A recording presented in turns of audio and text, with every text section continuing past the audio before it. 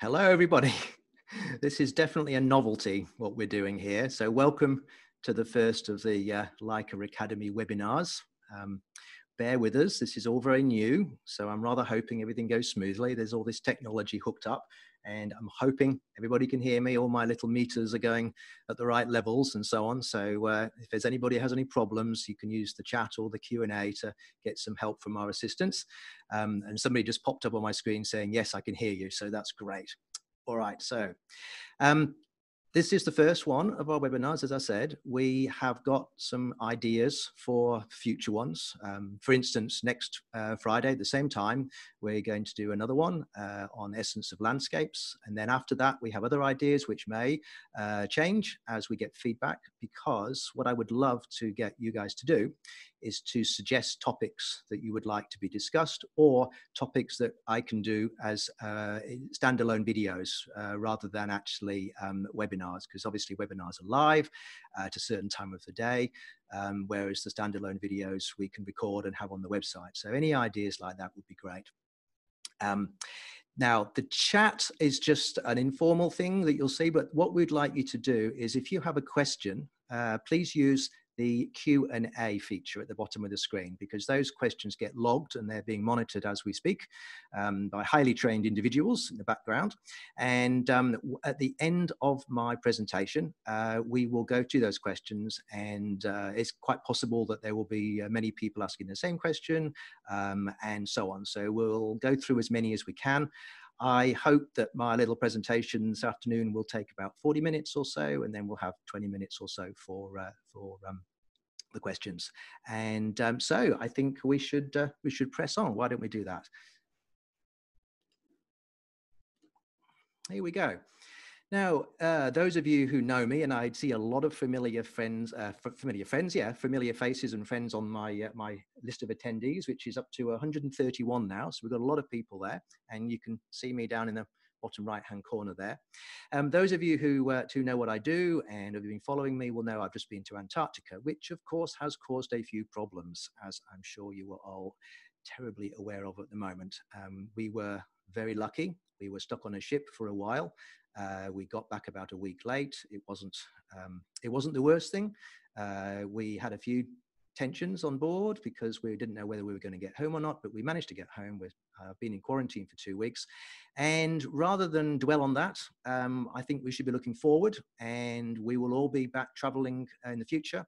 And so I thought I'd just share some images from the shoot that I did in Antarctica and go through the thought processes and the little bit of the techniques behind the pictures, just to show you what I work on, what I think about, and also what the pictures are aimed at, because I think one of the most important things that you need to have when you're photographing is a direction. So these pictures are taken for a purpose, and I'll go through those purposes as we go through. So I'll start with this one. This is the Antarctic Peninsula, one of the South Shetland Islands. And the point here is just drama of light. If you can get an image with drama of light in it, then you are already way ahead of the pack. It's all about that impact and about nature at its finest and so on. And this was just high winds blowing. I saw a katabatic cloud. I don't know what it is exactly, but it's a cloud forming over the top of that mountain, and the light was just catching it. So it's only a moment. So you just need to be ready to actually capture these things. Now, I'd also just see a message here that my audio is a little bit out of sync. Please bear with me on this one. We did adjust this a while ago. The internet connection can vary. Hopefully it won't be too much of a problem. Anyway, I will press on. Then there's this concept of simplicity, which I'd always, those of you who've been to my lectures will know I'm often banging on about simplifying your picture down to the absolute bare essence. This is a penguin. It's not an Adelie, it'll be a Gentoo penguin. And one of the things I've done here is I've simply isolated it as much as I possibly can. It sounds like a simple, obvious thing to those of you who are more experienced, but to the beginner, this is actually one of the most powerful things you can do to improve your photographs, is to be simple and bold and fill the frame. Now, in the Antarctic Peninsula, you're not really allowed to go more than, less than about 5 meters from the wildlife. So you do need to use a telephoto lens. And this is taken on the Leica CL using the 90 to 280 lens, which is a beautiful combination. It might not be obvious because, and I'll hold it up after I finish talking, I've got one next to me. It's a little bit of a strange looking combination. There's a very small camera sitting on a very large lens, but boy, does it work well. The autofocus absolutely nails it, and it gives you that extra reach because it's an APS-C size sensor on a full frame lens. So it becomes something around about a 400mm lens, which is perfect for this sort of shot. Same with this. Now that telephoto pull also gives you the impression of this foreshortening effect. And photographing the penguin from straight on gives you this lovely sort of ball of feathers with this little head and a beak poking out the front, is all fluffed up against the cold. But also notice the viewpoint. This is not a looking down shot. A lot of people, especially when I was with other people on this trip, and a lot of people will take their pictures from just a standing position. It's comfortable, it's easy. But this sort of shot would not work if you were actually looking down on the penguin. So I'm lying down on the ground in front of it, 5 meters away, of course, and that gives me that wonderful foreshortened perspective with the color of his beak and his eyes right in the middle of the round shape of his body. This actually isn't my photograph, but it was one that we shot collectively because I work with my wife quite a bit, and she shoots lots of pictures when I'm not on, not in a certain place. Like I was already on shore at this point, and she shot this picture from the deck of the ship as the Zodiac headed off into the icebergs. The reason I've included this one, and if I can just get my mouse onto the screen, hopefully you can see that, is these two very, very strong diagonals here, which take your eye to where the Zodiac is going, which is over here somewhere. So you've got this almost like a story taking your eye across here. Now you can't obviously contrive these things because the photograph, I mean, the scene is what it is. But when you recognize it, it's a great thing to work with. And the Zodiac is in exactly the right position. Too far to the right, it would be sort of the moment's past. Too far to the left, and it's tucked away in the left-hand corner too much. So there's a moment where everything comes together, and you could almost say that's Henri Cartier-Bresson's decisive moment. And you don't get to control this stuff. And this is actually another important point. I'm a documentary photographer, but I shoot what I call commercial documentary. It's basically shooting documentary style images, but for a commercial purpose. And in this particular case, that would be advertising and brochure images for the cruise ship company Ponant, on whose ship we were sailing. This is the sort of image that you could imagine being used as a double-page spread with text maybe overlaid on it. And one of the things I'm always trying to do is leave room for something like that. So the thing is, this is a useful picture. And lots of the pictures that I shoot, I'm trying to be create a good photograph, but also B, create a useful photograph. And that's not always exactly the same thing. Also, we like to show pictures of the ship in situ. The ship obviously is a very attractive thing in its own right, but we don't want to show the ship on its own directly because we know what the ship looks like. It's in all the other brochure pictures. What we want to show is where the ship is. And that's this sort of image gives it context and location. But what I want to draw your attention to here, and the reason I picked this picture, is there are penguins through here, but they don't stand out against the rocks except for these two here. And that's what makes the picture. I've got other images very similar where there's no penguins here and you really can't see them. So the penguins give it context, and also they show that there is wildlife to be seen. Because one of the things that we want to show is that if you come on a cruise like this, you will see certain sorts of wildlife. So we want to show the wildlife with the ship, with other guests, with zodiacs and so on. And that's a little bit tricky. Again, the ship's actually over here, very small. We're just showing that we really did go to this place. It's not a place that is completely inaccessible. This is where we go. My mantra, if you like, with this sort of work is this could be you. So if you are coming on a trip like this, this is the sort of image that you will get. And the proof of that is by really including the ship or other guests but in subtle ways, so as not to destroy the picture or to spoil it in some way. I don't want to be overtly commercial. I just want to be subtly commercial. Now, you'll also notice between this shot and the previous shot, the water looks very different. This is shot with a long lens. This is shot with a super wide lens. And if I remember correctly, this is the 11 to 23 mil on the CL, which I was using as my super wide. And that's why the water looks so much more glossy and more transparent, is because at the bottom of the frame, you're really looking almost vertically down into the water. Whereas in the previous shot, you're looking at an oblique angle to it and it looks more gray and less translucent. So if you want to get really glossy, shiny water and see through it to the blue of that iceberg in this case, then a super wide angle lens used close will give you that result. Then, of course, I'm looking for patterns, abstracts, what sort of images that might be used for graphical elements on a page, not necessarily a particular place, but just more of a mood or a shape, or in this case, the color of the ice. These are little details that the telephoto lens allows you to pick out.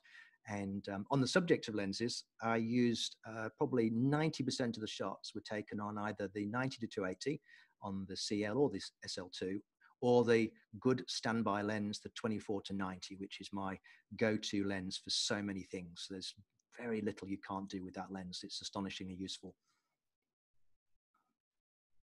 Then you can have some fun, look for some abstract shapes.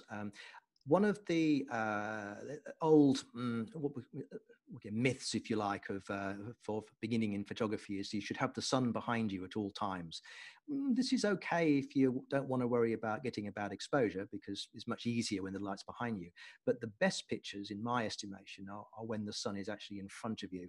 And you'll see a lot of my work involves contre-jour lighting, which is basically looking into the sun. And the reason this picture has these two strong lines is because the sun is actually behind these ridges and all it's illuminating is just that little edge. So it gives it that very strong Z shape. Without that, it would just be overlapping white and you wouldn't have any sense of depth. So shooting into the light is a really powerful technique. And it's one of the reasons I use the Leica lenses, because they are particularly good at the sun or the light coming into the lens in a hard way, very contrasty, and it maintains shadow detail really well. So they're designed for this sort of photograph. I just threw this in for a bit of a joke. It's another penguin, just an iceberg, but you sometimes see the most astonishing shapes. And this was one that somebody pointed out to me. I was too busy looking at the penguins surrounding me to notice this. And someone said, "Oh, look, there's a big penguin over there." And I thought they were serious for a moment, but they pointed this iceberg out. And I thought, well, I might as well capture it. Why not? Now, working for an expedition cruise ship, they want to show the wildlife that we are likely to see. Now, if I show pictures of, or if they publish pictures of the wildlife on its own, just in isolation, you don't know whether that was the sort of thing you are likely to see or not. But if people like me can capture images of the wildlife and the ship, or other guests in the same shot, well, that adds a whole different dynamic, because that's kind of proof that the sorts of wildlife we expect to see, actually we do see. You might not see it on your particular cruise, but certainly, you've got a very strong chance. So it's almost like proving the point. This was us coming back from a Zodiac cruise, and this is a crab-eater seal sitting on an ice flare. I think we only saw two the entire cruise, and there was one right next to us. So I was able to get the Zodiac driver to slow down, and as we moved past, because he wasn't able to stop, we were on a schedule, and I certainly couldn't control him because we were with other guests and I'm not allowed to interrupt their enjoyment of everything. So as it came past, I had to shoot this very quickly. And this leads me to another important point, is that you need to be able to shoot without really having to think too much about your exposure and your focusing. It needs to be second nature. And by that, I mean, you need to master the camera. The operation of the camera is something that you can learn without even going out of the house. And hey, there's an idea.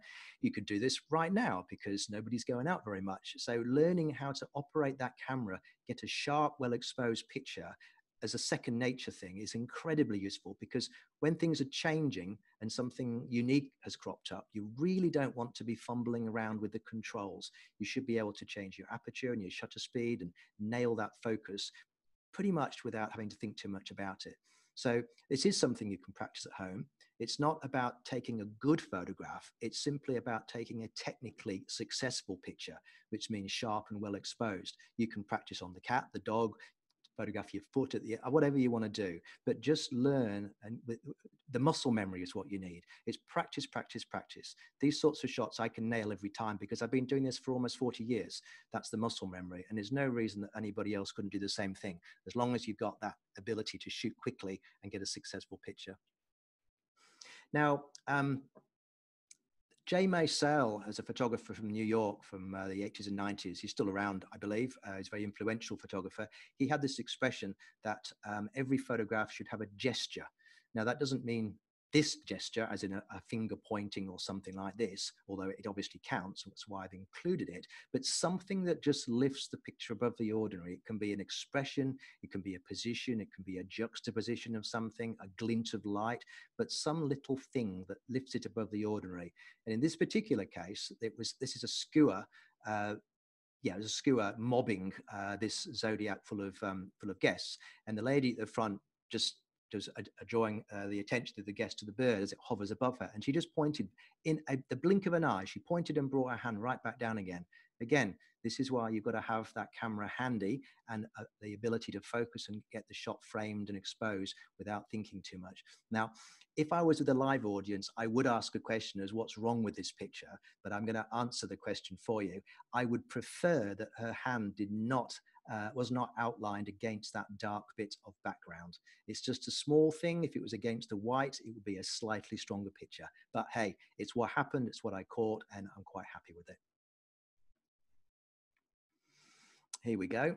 This is the guest and critter picture, as I call it. This is me trying to get a sense of the guest's experience, also without showing faces. So not difficult at all. What they really want me to do, and this is in my brief, is they want a picture of a zodiac with red jacketed guests, all looking at some wildlife with the yellow jacketed guide pointing or talking or something.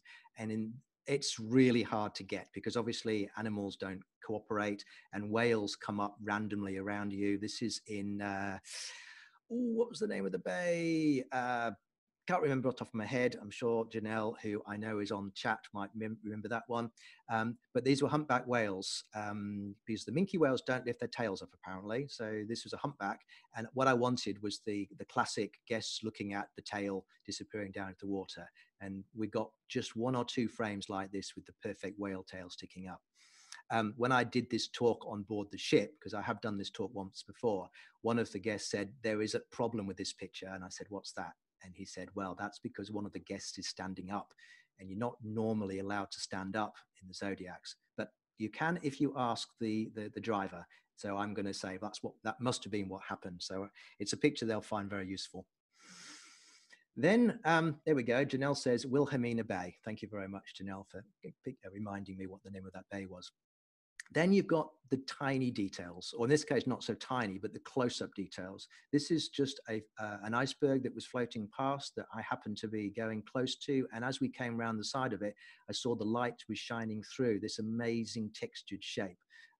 So again, this is a sort of picture I would always see as a useful graphic element in a design, because I'm always thinking in terms of publication and graphic layouts on pages. I'm thinking a little bit less in terms of one standalone image that you could hang on your wall. At the back of my mind, I'm probably thinking like that, but my fundamental motivation here is to come up with a set of pictures, a story that captures the whole essence of the place. Same with this one. It's the same iceberg, actually. Just saw an interesting shape. And more importantly, like the first photograph I showed you of the mountain with the wind and the beautiful light on the peak, this is all about the light. The color's interesting, but this looks like a frozen wave. And the light was shining through the iceberg in such a way that it highlighted it like this. And again, just a grab shot as we came past. You've got to be able to nail that shot, get the exposure right quickly. This is actually another one of Janelle's pictures. I was on shore already. She was on the back of the ship. And as the zodiacs leave, she's come up with this lovely dawn picture. And this is a sort of image you could imagine being used again in the brochure, with lots and lots of space for text. So you could have details about the trip or whatever you want to do. And behind it is an evocative picture of the sorts of places you're going to be visiting, but still a strong image. So in that sense, it's a very successful picture. You could argue it's not one you're going to hang on your wall. Well, that's fine. I don't mind. It fits in the brief perfectly. That's why I've included this picture. Now, here's a slightly more technically difficult picture. All of the pictures we've seen so far have been handheld. I always take a tripod with me. I very rarely end up using it because lots of these pictures are taken off on the hoof, as it were, spontaneously as things happen. Because remember, you've got no control. I have very limited opportunity to stage anything.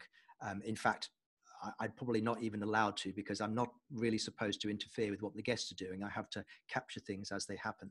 But every now and again, you've got some time. And this is me using one of my very rarely used, but very important photographic accessories, which is my 10-stop neutral density filter. That's why the water is blurred, because this is something around the 60-second mark as an exposure in the early morning. So I was able to go on shore a little bit earlier and do these sorts of pictures before the guests arrived. And I found this sort of sea of icebergs, a bit like in Iceland, I suppose, at Jökulsárlón's beach. And I was able to capture a 60-second exposure, which lets the water blur. It's not an accessory I use very much, but it always lives in my camera bag. And every now and again, I'll pull it out and get a shot that's just that little bit different. We were also very lucky that when we sailed away from the peninsula heading for South Georgia, which is coming up next, we went past the second largest iceberg that's ever been seen by human beings, an iceberg called A68, which was about the size of Fraser Island, somewhere around 160 kilometers long, I believe. And also surrounding it were large other tabular icebergs like these. And these are the sort of the classic icebergs that you expect to see. We also were astonishingly lucky with the weather, and we had a couple of very clear low wind days. And if anybody who's listening has been to Antarctica, you'll know that this is by no means the norm. Obviously, they're the pictures you often see because they're the best looking pictures, but a lot of the times it's gray and murky. But we had this amazing cruise. I mean, we're sailing in a 150-meter ship. It's not that big, but it's still big enough. And we're going through gaps in these icebergs, which are no more than 200 or 300 meters across. The helmsman and the captain did an astonishing job. Quite beautiful. This is an easy picture to shoot. I shot a lot of pictures of these, as you can imagine, as we went through all these tabular icebergs. Why not convert it to black and white? I have an ongoing disagreement with my business manager, that's Janelle, about the value of black and white. Personally, I love black and white, but she correctly tells me it's not very commercially valuable. All of my images that get published are in color, with the occasional exception of an article I might write for the magazine like Australian Photography, which is specifically about black and white photography. But on a personal level, I really like the way black and white pulls out the textures. The color of this previous image is really not that important. We can infer that it's a blue sky because of the shapes of the clouds, but let's just drill back down into the shapes and the textures and add some contrast. And I think this is a stronger image. Again, that's just my opinion. It's my photograph. I'm allowed an opinion. You may disagree. Maybe we could talk about it later. We even had a sea fog, which got very excited about, because those of you who know me will know that when it gets foggy and the sun's out, I'm always going, look, this is great. It could be awful or it could be amazing. And in this particular case, surprisingly, it wasn't as good as I was expecting. I like this picture. I've put it in just as an example of something different, but to be honest, I find it a little bit flat. You can see on the left-hand side, there's another tabular iceberg here. And without that, you've got no sense of depth whatsoever. But for me, I was expecting a bit more, and I did my best, and it works. It's a picture we might be able to use. Here's the gesture. Now, this is now after 2 or 3 days sailing we came to South Georgia Island, which is an amazing part of the world. In some respects, I found it more impressive than the Antarctic Peninsula, but it was my first trip. I had nothing to compare it with, and they were both just astonishingly interesting places. These are king penguins, not emperor penguins, are the big ones that you only see on the center of Antarctica. They're the ones that are about 1.5 meters high. These are king penguins, which are very similar, and they have this most astonishing feather arrangement and these yellow stripes on the bottom, on the side of their necks and on the bottom of their beaks. They're the smartest looking birds I've ever seen. Now, here's that gesture I was talking about. This is just a moment. And I've shot a sequence here. I don't use a motor drive like shooting bang, bang, bang, bang, bang. I'm trying to time my shots. But again, using that long lens, the 90 to 280 on the CL, and I'm waiting for a moment where there's a really interesting shape.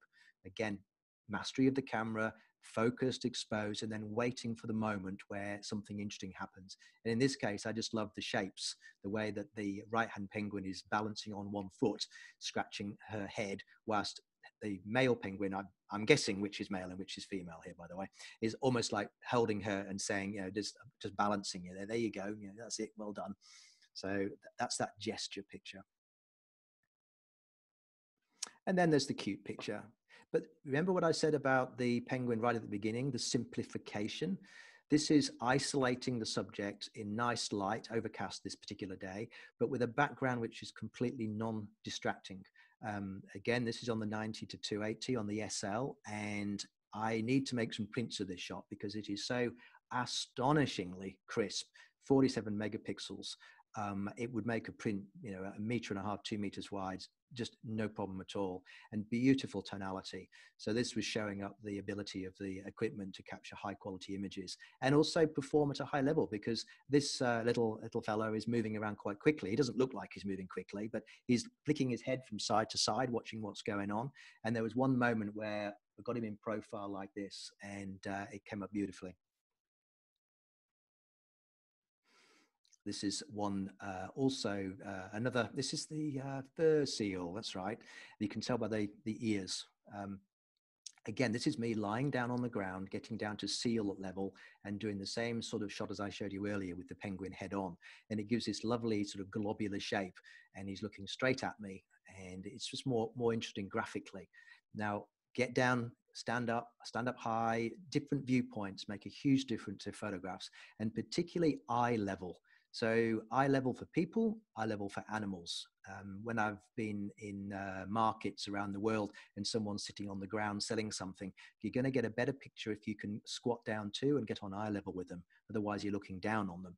In this particular case, it was the perspective of the head-on shot that I needed to be at the ground level for. It really makes the picture work better. Oh, got a few too many of these pictures in here, but you get the idea. Head on, lying on the ground. I mean, literally chin on the ground, getting down to penguin level gives a much stronger image, in my opinion. This is another shot looking straight into the sun, and again, including the ship in the background. South Georgia, St. Andrews Bay, I think, can't exactly remember. But the point here is that I'm shooting straight into the reflection of the sun on the water. Super contrasty. I mean, to look at this shot was almost blinding because of that water, the light kicking off the water. Because remember, the sun doesn't get very high in the southern latitudes, and we were there in March, so it's not high summer, but it's heading into, well, autumn, I suppose, and the sun's a little bit lower. So this is blindingly bright. I think from memory, the shutter speed of this might have been a 16,000th of a second, so bright. But look at the shadow detail and look at the detail in the water. That's astonishing. This is what good glass will give you. You haven't got flare. Those penguins are etched out against that bright background. There's no flare wrapping around them, and there's even detail in the fur. This is the sort of thing. This is where the rubber hits the road, as they say, with high quality equipment. This is why I've invested in the Leica equipment, for this sort of shot, is that it just lifts the shot above the ordinary. But again, do not be afraid to shoot into the light. It will often give you a much more graphically interesting and certainly more emotional shot. It's more dramatic shot is probably a better way to put it. Now, There's a slightly different vibe to this picture tonally. It's just a little bit more smooth. You may pick what I've done here. I asked the question when I was doing this talk live, and nobody actually got it. But this is the sort of hero picture that I'm looking for. It's close enough to the penguins that I can see them clearly, but it's not so close that I could be accused of going too close. They are 4.5 meters away, 5 meters away, but I want to be very careful about that because people will, will see these pictures and they may say, hey, you're way too close.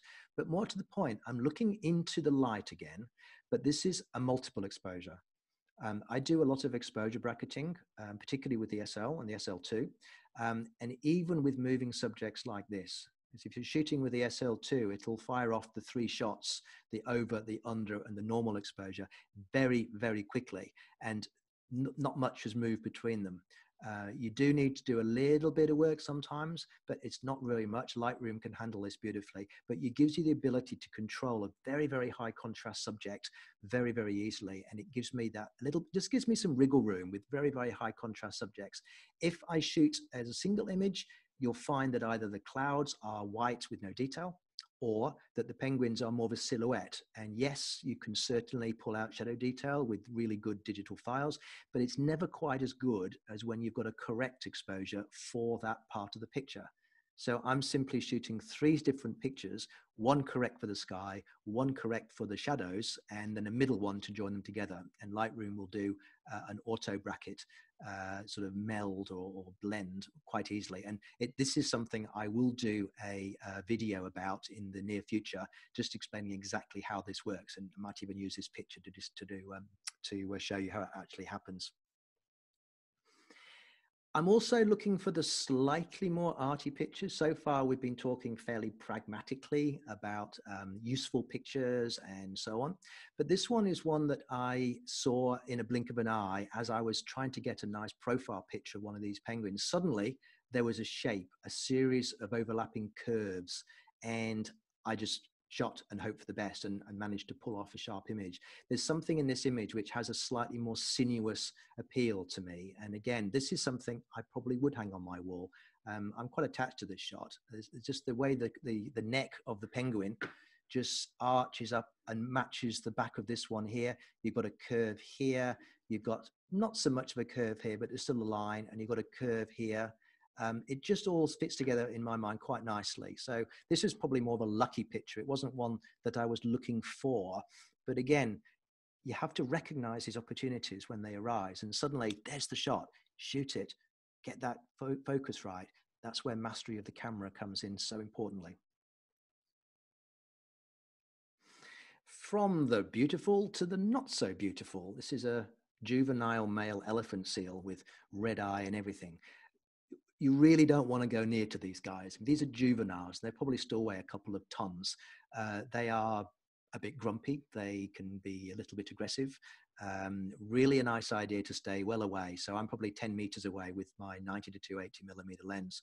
And astonishingly, and I don't know how well this will show up on your screens because it is obviously a reduced resolution image being a video, but this was shot at about 6,400 ISO in the very early morning. I went ashore at first light and had this opportunity, and there really was no light to work with. So I just shot to see what happened, and I was quite amazed at how much detail there was. And this is actually on the CL.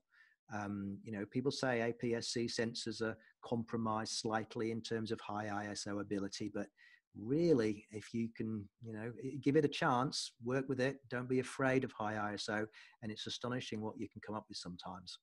I also just love the way that they're molting, these guys, so that's why they look all shabby. They just lie on the beach and molt until it's time to go back to sea to feed, but they're just astonishing.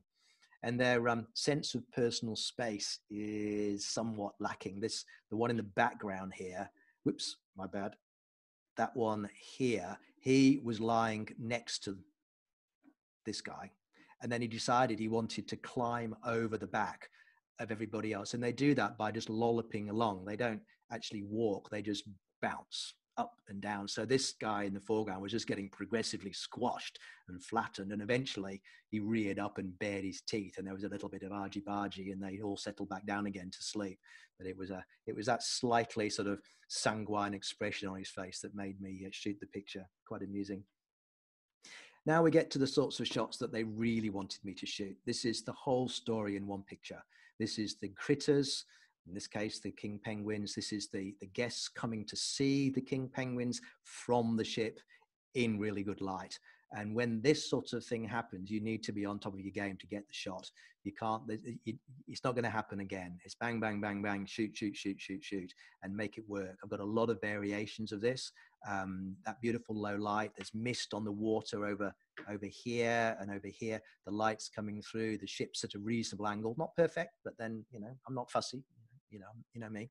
The guests are coming to see. We've got no guests. We've got no penguins around the Zodiac, so no one can accuse us of being, you know, a little bit gung-ho with everything. It's all happening, and this is a shot I know that Ponant will be very, very happy with.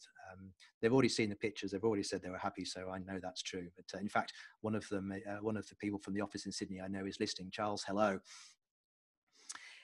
Now, don't forget details. This is obviously a king penguin again. This is with the same 90 to 280. There's a bit of a theme there. And this is me just getting really close because they sometimes come close to you. Now, the 5 meter rule is, are you approaching them? But if you're sitting down and the penguins come up to you, that's fair game. You're supposed to retreat, but sometimes if you're sitting, you might just take a moment or two and grab a picture. So I was able to get right in on the chest feathers. And this again is a sort of picture that could be used in a brochure, but I think it also stands on its own merit as an interesting image. Now, the previous picture was a detailed picture. I would call this a detailed picture too, but it's a very, very different image. This is taken in St. Andrews Bay of a penguin colony. Apparently it's the biggest one in the world.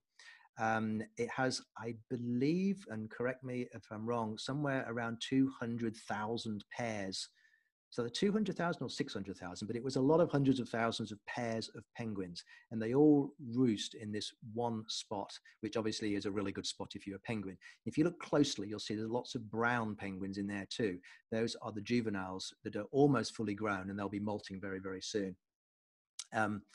Just an astonishing view, really is. This is also taken on the 90 to 280. On the CL, because I wanted to get right in and compress that perspective, which gives an impression of density. I think the next shot is, yes, this is the view of about half of the colony. I did a panoramic shot as well. It doesn't fit on the screen very well, but I think you'll get the idea.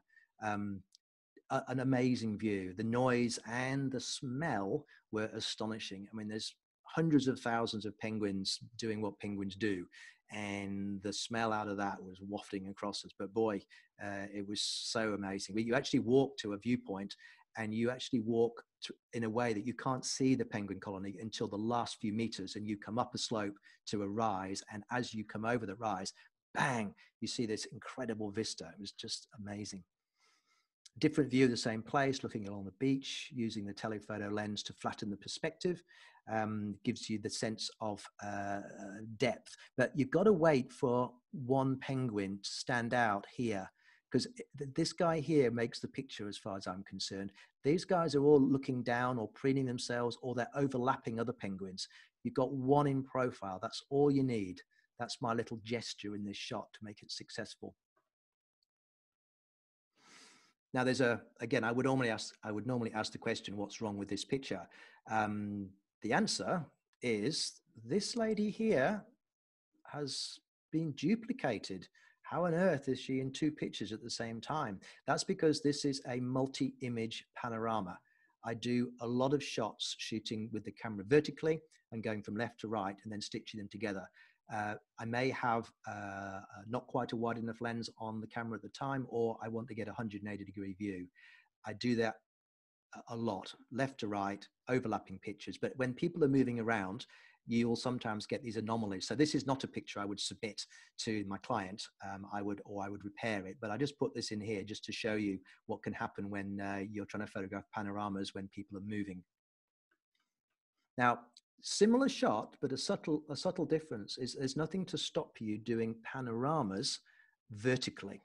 This is a stitch from down to up using the same techniques with overlap. And that's given me a not quite 180-degree view vertically, but a much wider angle view than I could normally get. And I really wanted to include this astonishing sky as much as possible. And more to the point, I needed to leave space for a designer to work with.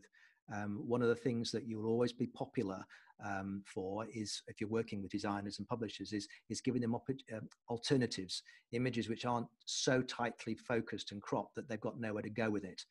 I need to provide versatile pictures. So this is me thinking commercially again. This is Grootviken on South Georgia, I suppose one could call it the capital. It's an old whaling station and all of the old machinery is still there. And this is not necessarily a picture which I think would end up in the brochures, but it's a picture that appeals to me. And this is where the angle of the light is very important. You need to pick the side of the this is a big vertical cylinder that would be full of, I suppose, whale oil. It's quite horrible when you think about it, but it's that raking light that picks out the rivets. The front of it would be flat, the back of it would be flat in terms of light, but the sides where the light's raking across gives it that texture. Things like this, I'll often pick out little details. This is probably more of a personal pick than anything else, just unlikely things, just interesting shapes, not necessarily of a particular place, but to me, it's just an interesting texture and an interesting color. Same with these are the old scales on the side so that you knew how full the tank was. Just makes an interesting abstract. So I'm always looking for things like that. Details again on the ground. There's a clump of moss. It's surprising how much natural history there is to be seen in these bleak places. The whole place is covered in these little mossy clumps, and this was just a particularly good one. This is shot on the Leica Q2. I did take one with me to shoot some images. In fact, I did forget to mention that those panoramas I took on the front deck there were also shot on the Q2.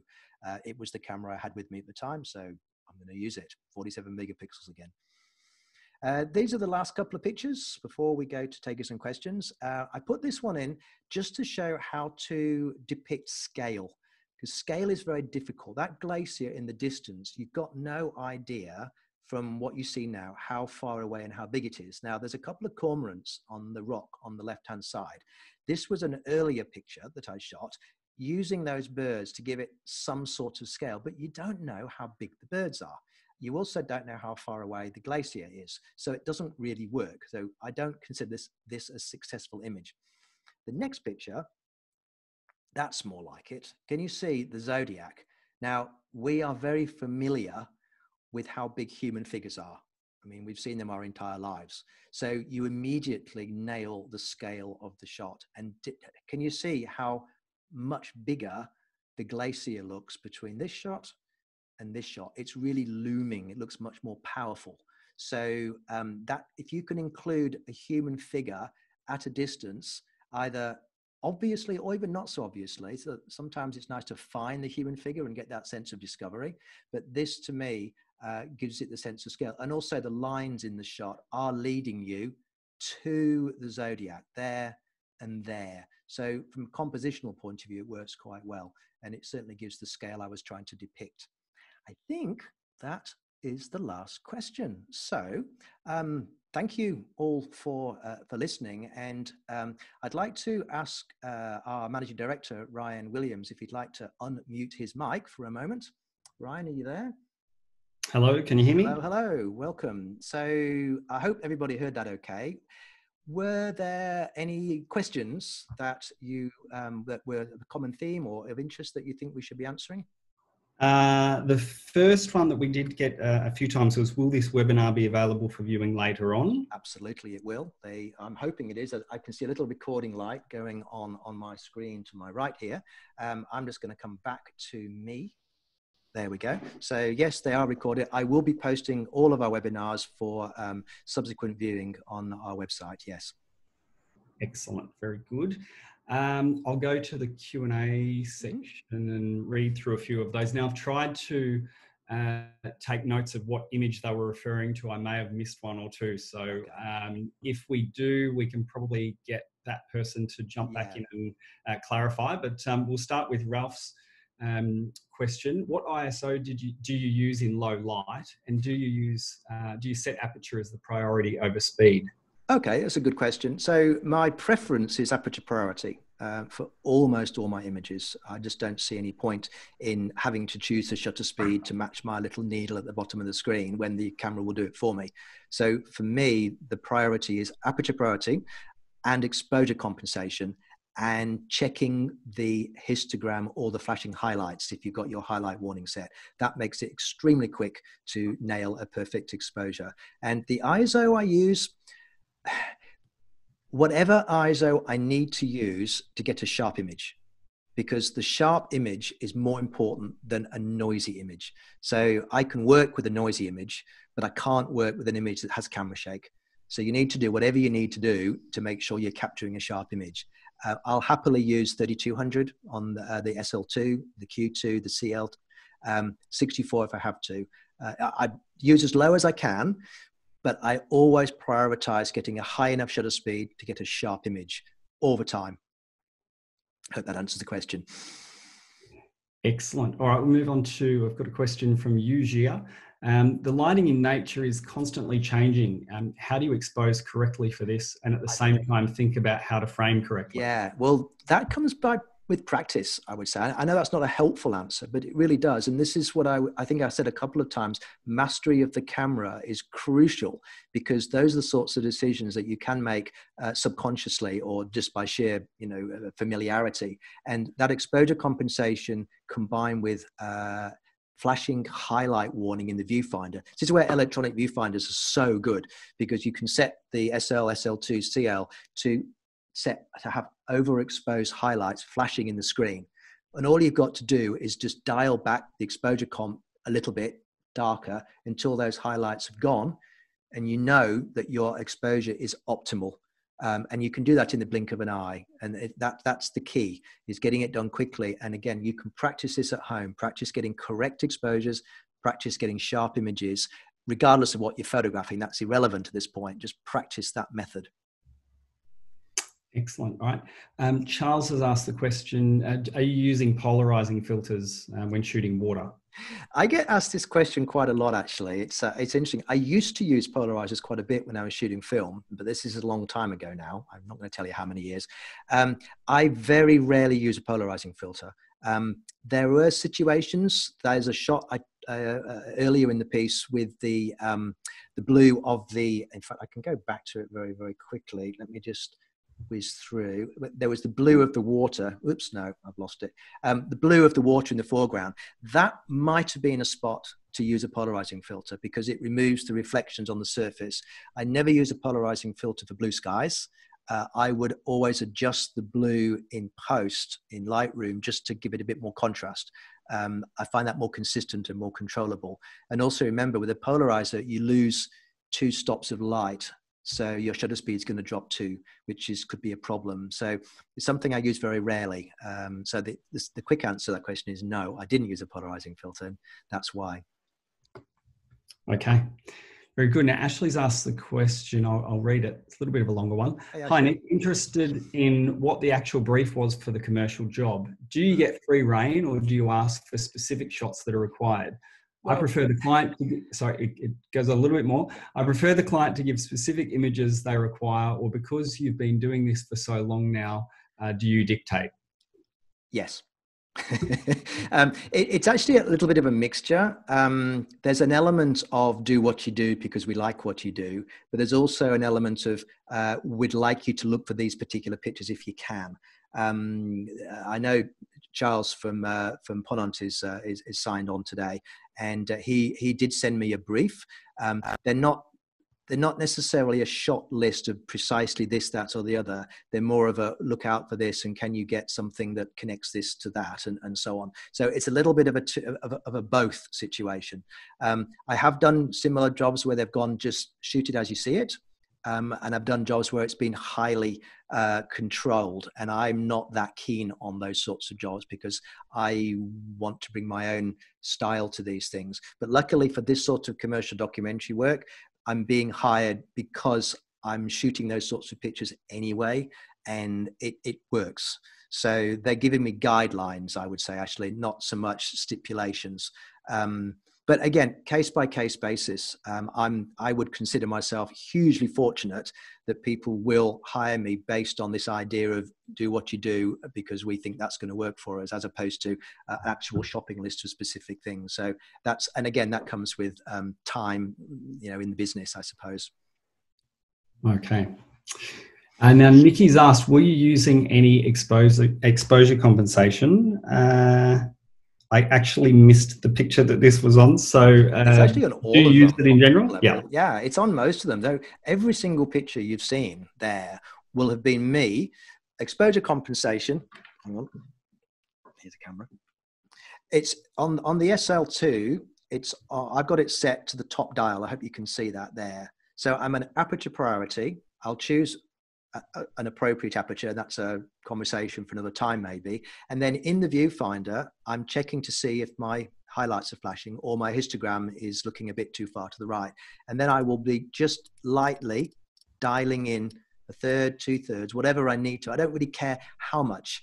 It doesn't matter. It's just dialing it darker until those flashing highlights have gone. And then I know that my highlights are as bright as they can possibly be, but not too bright. And that therefore is an optimum exposure. It doesn't mean the overall picture is where it's going to end up, but it means I've got a technically optimum exposure. And that's my aim at the time of shooting. Maybe I'll add a bit of mood by dark in the picture later, but I want to get an optimum shot at the time. So hopefully that answers your question. Good. Okay. And Eric asked a question, just asking which lens, and that was for the picture of the ship where you have the seal sitting out in front of it on the ice. Oh, okay. I don't have that with me, but that was taken on the CL with the 11-23, so super wide, because we did get quite close. Yeah, I haven't got that handy. It's in the other room, but I don't have the 16-35 for the SL2. Otherwise, I would have used that. But the 11-23 on the CL gives you exactly the same different angle of view. It's the same, focal length range equivalent. And it's obviously a lot smaller because we're working in zodiacs and I don't really have a lot of room to maneuver. So sometimes the little CL there was just an absolute winner. Oh, here we go. Here's somebody just opened the door and came into the room and gave me the lens. So there we go. That's the lens that I used for that shot. There we go. Right? If that was Eric Hansen, I'm pretty sure you've got one of these. There we go. It may have been. Okay, so Nimrod's asked the question, can you tell us how you're able to capture such blue icebergs? He's referring to the photo with the crab-eating seal. Okay, that's because they're really blue. There's no trickery there. It's the sort of thing where you have to be there or take my word for it. Because we were talking amongst ourselves going, oh my God, that just can't be. And they are that blue. So those sorts of colors that you see are not exaggerated in post. Those are pretty much as you see them. In fact, there's a few shots where I actually had to dial it back a little bit because the blue, I just knew nobody would believe. They'd go, he's been cranking up the saturation. No, it's not. They're just absolutely nuts blue. Okay, Ashley's asked a question. Did you just use one body and change lenses or have a wide on one body and then another body with the 90-280? Well, I had the SL with the 24-90. This is the 50mm Summicron, but I've got the 24-90 just sitting there. That was my go-to lens on the SL2. And then I had the CL as my B camera. I actually had two CLs. Janelle was using one and I had my other one. And most of the time, I was using it on the 90-280 because I wanted the extra reach. I think what Ashley's getting at is possibly there is a danger in changing lenses when the conditions are difficult. Now, luckily we had good weather, but I would much prefer to work with two bodies that I can just put one down, pick one up, because changing lenses, you really don't want to be putting them down because, this is expensive stuff. You don't want to be bouncing around in the bottom of a Zodiac. You really don't. So having two bodies, I cannot tell you just how much more useful that is than just having the one. I can't afford two SL2s, you know, but I've got a CL as well. And in many respects, it gives me an alternative to the SL2 because it's smaller and more compact, and the quality is, okay, it's 24 megapixels, not 47. But if you put that aside, the quality of the image within those parameters is so similar. And I'm very happy to use both of those. Absolutely. So two bodies, definitely. Okay, now Andrew's asked, regarding the abstract iceberg photos, how much adjustment was made to those? I assume he probably means post-production. Yeah, virtually none. Like I said, the blue in those pictures is pretty much as is. It was what attracted me to the shot in the first place. You just sort of look and you go, whoa, just how blue is that? And then you shoot it and you get the picture back on the computer screen and you think that's just too much. So I think I might have even dial the blue back in that shot a little bit. I'll just see if I can, if I just run that PowerPoint thing again, I might be able to go back. Just bear with me a second. Oops, dear, oh dear, press the wrong key. This is all a bit new. There we go. There we go. I'm just going to whiz back through them off screen and I'll put it on the screen in 2 secs. There's this one.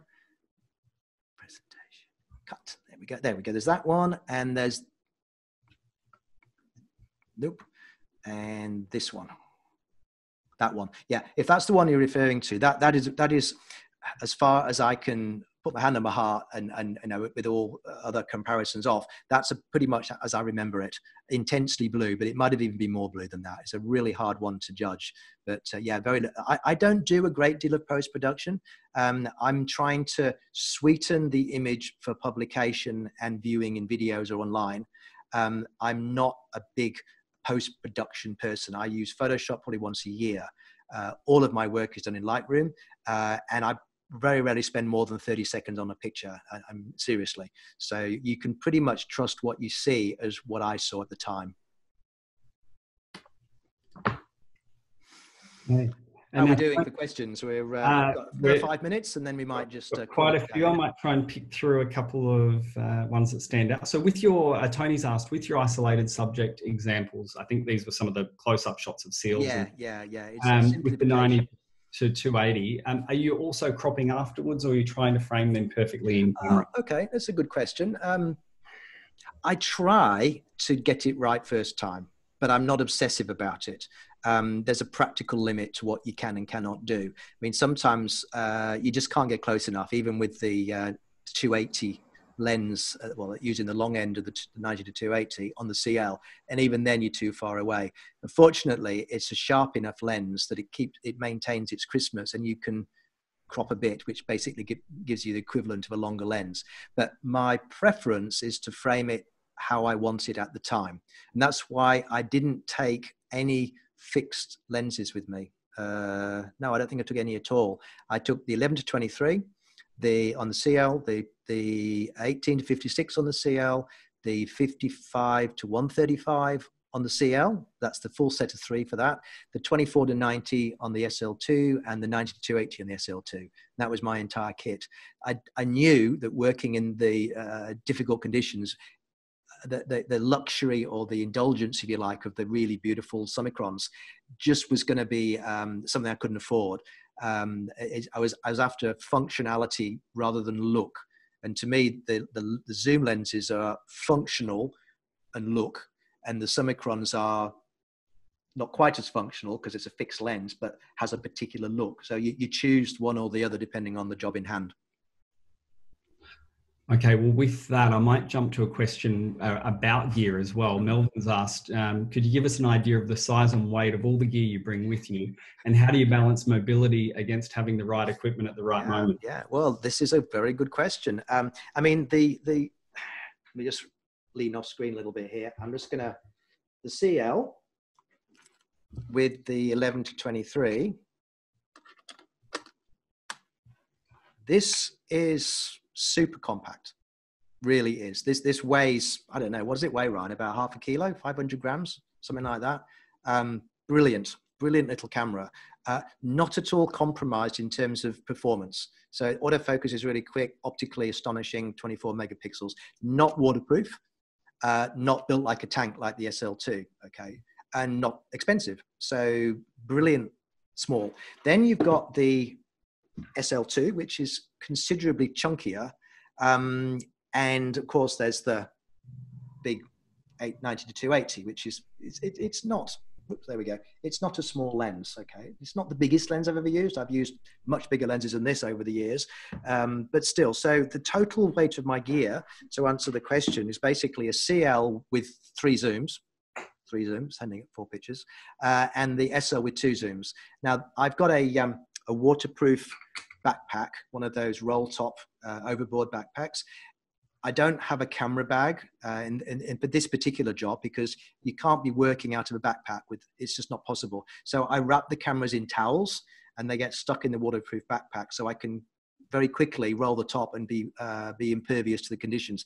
So you've got to think about protecting the gear as much as anything else. But at the same time, you've got to be working and get at the gear. And this is a continual paradox that you have to deal with. Ideally, you just have them around your neck, but it's just a bit too dodgy. So you have to judge these things on their merits. But total weight of my gear, probably about 4 or 5 kilos, no more than that. So not a great deal. I don't carry a lot of stuff these days. And do you carry, someone asked, do you carry a tripod with you? I have one around me usually. Like I will often take one ashore and then leave it somewhere in case I need it. I've found over the years that if you don't take it, you're going to come across a shot where you wish you'd got it. But if you do take it, you probably won't use it. It's a bit like taking an umbrella out when it's maybe going to rain or not. So I would rather be prepared. I've got a 2 series Gitzo, which is neither light nor heavy. It's right in the middle. It maybe weighs 1.5 kilos. And that's stable enough for what I need if I'm careful, but it's not so heavy that it becomes a pain in the neck. So yeah, again, depends on the job. I mean, sometimes you've got to use a tripod and other times it will be the worst thing possible because you need to be too mobile. Okay.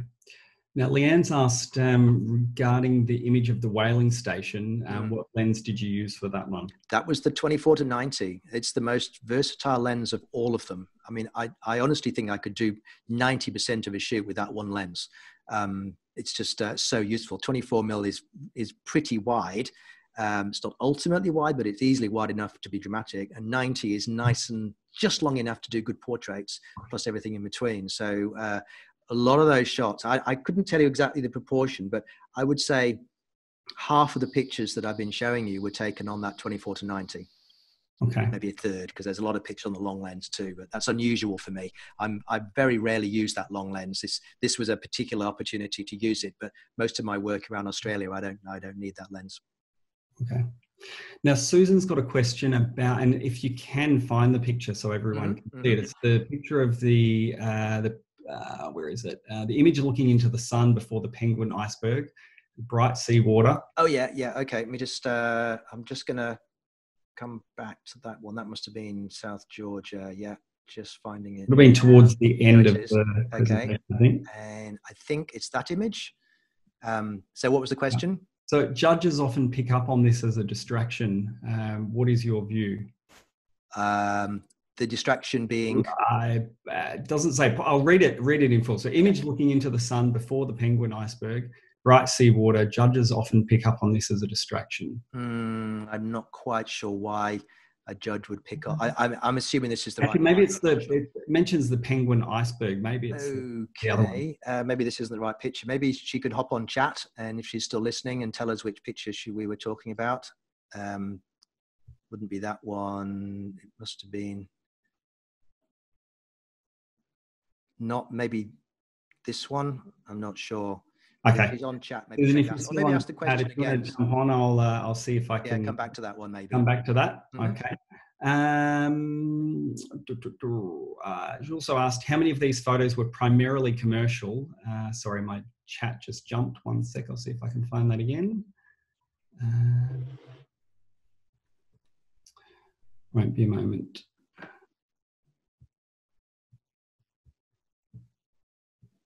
No, sorry, it's I've lost that now. When another question comes in, everything jumps. So Yes, I know. There's a lot of questions here, guys. I'm sorry we can't answer them all, but that's what I'm trying it's to really good. get to most of them if we can. Yeah. Let's see.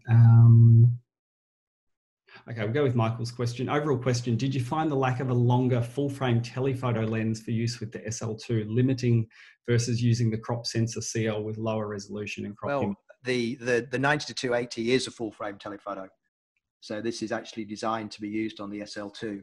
So I was using it on the CL because it's the same lens mount, and the APS-C sensor obviously gives me that little bit of extra reach in sort of realistic terms. So this is the full frame telephoto. Now I don't have a bigger lens, if that's what you mean. I have in the past used 300, 400, 600 millimeter lenses, but Leica don't make such a lens at the moment. Maybe down the track, I don't know, that'd be nice. But I didn't, you know what, I didn't miss it at all. What I found is that you tend to you tend to look for the shots you can take rather than worry about the shots that you can't. You know, I'm not a hardcore wildlife photographer. If I did, I'd have a 600 mm lens with me all the time. So I'm shooting more broadly, more of a generalist than that. So to answer the question, no, I didn't miss it, but it would have been nice to have one, because I'm sure there were pictures I could have got that I didn't get, but I got lots of other pictures which I found quite successful. So, you know, you can't have everything. Okay. I did find that question from Susan. How many of these photos were primarily commercial, and how many did we see that were not commercial and that for your personal collection? I'd say on some level they're all commercial, because I'm hoping that, and I know this for a fact, that the cruise ship company, Ponant, they do like to use the slightly more arty pictures occasionally in background, just as a graphical element. So the pictures that I shoot for me, the color ones would have some use. The black and white ones, not so much. I mean, when's the last time you saw a black and white image in a brochure of some description? Very rarely. But the pictures that I've enjoyed the most would be the black and white ones, and I didn't show very many of those because, well, I mean, they're all converted from black and white from color anyway. But for me, I would have black and white images on my wall. My wife's will be shaking her head and saying, no, we're commercial photographers, we don't do arty stuff, but you know, I can have my fun, I suppose. So yeah, I think I'd probably 70-80% of what I've just showed you would be the pictures that were relevant for the commercial job. Okay. A few people asking whether you prefer auto or manual focus, and one person asked in particular, are you using manual or autofocus when you're photographing the penguins? Autofocus all the time. Very rarely will I use manual focus, and probably only when I'm on a tripod. The accuracy of the autofocus, when you've worked out its idiosyncrasies, and all autofocus systems have preferences, shall we say. Like if you point an autofocus system at a blank wall with no texture, it can't focus, or the sky. It's got no, because it needs contrast. Okay. By using, like the SL2, for instance, has this beautiful mechanism where you can move the focus point around with the joystick and then click it to focus. This is astonishingly elegant and very, very functional. So when I'm framing a picture, I can just guide that focus point and nail it. And as long as that particular point has got some contrast, it'll get it 99 times out of 100. That being said, there are situations where the autofocus get confused, but by practice, you'll learn to anticipate that. And when the autofocus does get confused, you can override it quickly. So the simple answer to that question is all the time for autofocus, but you've got to be able to rely on it, and you've got to know when it might struggle. Yeah, that's all the time, basically. Okay. Now, Peter's asked, Nick, when shooting low, do you sometimes look for something, a rock, another bird, or an animal to block a part of the frame? It depends, I suppose, on what the shot needed at the time.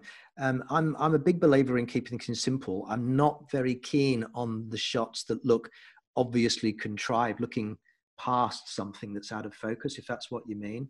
I like to keep my pictures just strong and simple. I find that the uses of those pictures, that technique lends itself to that more strongly.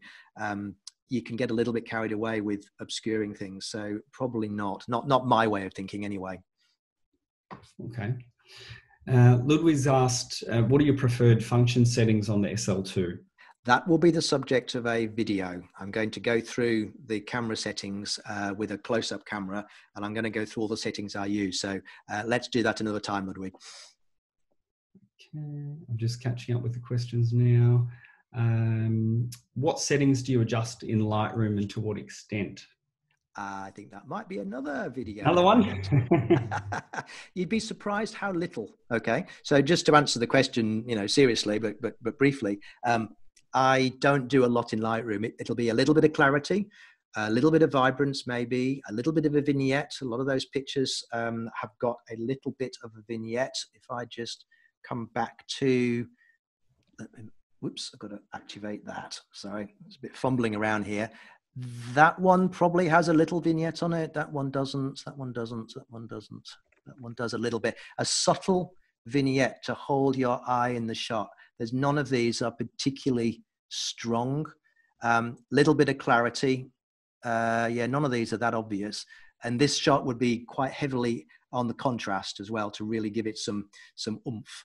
And then maybe a minor correction for exposure if I was in too much of a hurry. And it's almost always slightly darker than I've captured. I like to capture the picture as light as possible without overexposing it. So I've got maximum shadow detail.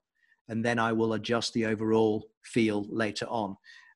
That's pretty much it. You'd be surprised really how little work I do in these circumstances. I'm shooting, we shot 6,000 pictures for this trip. I've submitted a couple of hundred of those to Ponant. There's others I could submit as well. We've brought it right down to the essence and all the absolute best ones. There's lots of variations and so on, but I can't be spending hours on a picture when I've got 200, 300, 400. I did a shoot for them in the Kimberley last June, and I think we delivered 500 pictures, and I can't be spending, well, even 10 minutes on a picture is too much. So I'm get it right first time as close as possible, little bit of a zhuzh, little bit of a polish, deliver them. Nobody's complained yet. Okay, I think we're at our last question now. Right. Someone's asked, lower temperatures in Antarctica have any kind of effect on your camera equipment? Okay. The first thing is the temperatures weren't actually that low. You tend to think it's going to be like -20, but we were there. In fact, you may have seen in the news after Christmas, they had the hottest day on record over one of the Antarctic bases. It was 16 degrees centigrade. So it wasn't warm when we were there, but it was around about the 0 mark. So piece of cake for a camera. I know, obviously, when you get into the middle of the continent, now that's a different story, -30, 40, 50 degrees, and that's different. But I've never worked in those conditions, so I couldn't say. But I do know that the cameras are rated, in fact, Ryan, you might know better than me, but I believe that the SL is rated to like -20 or -30 or something.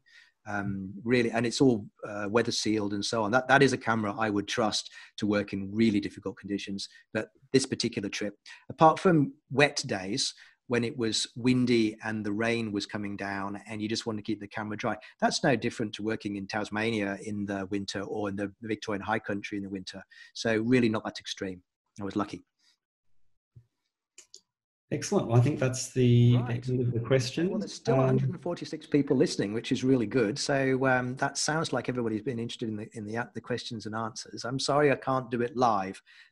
We will probably evolve to a position where we can do live Q&A. I've got some ideas, on how we can do some, I want to do some interviews with other photographers. I've got one lined up for Friday week. I'll keep it secret who it is for the moment. And I'm going to have like both of us on the screen, and we're going to be looking at the questions as they come in and actually doing a live discussion and showing pictures and so on. So slightly different model. This is just the first one. I wanted to start off in a nice, easy to approach way, nothing too technical, see how all this technology works. And so far, I think it's worked quite well.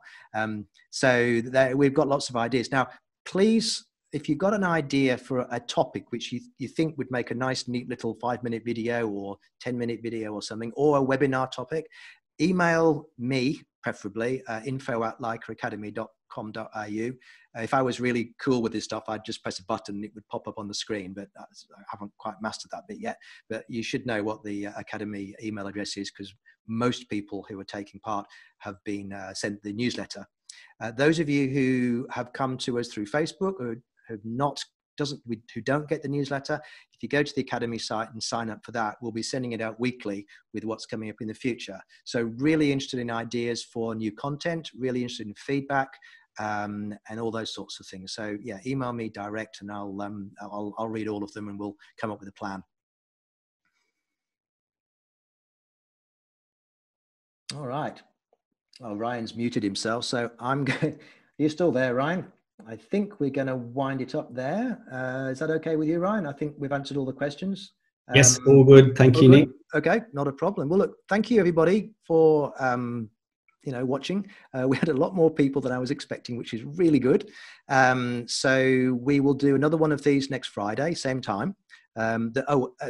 We may do them at different times as well. We're still experimenting a little bit with what's best for people. If you think there's a better time of day or day of week, let us know.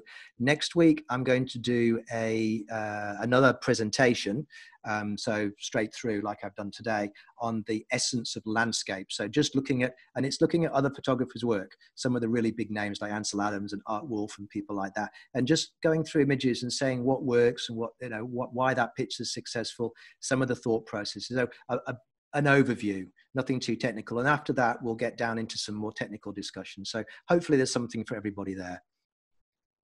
All right. Well, thank you, Ryan, for taking part and helping with the questions. I think that worked quite well.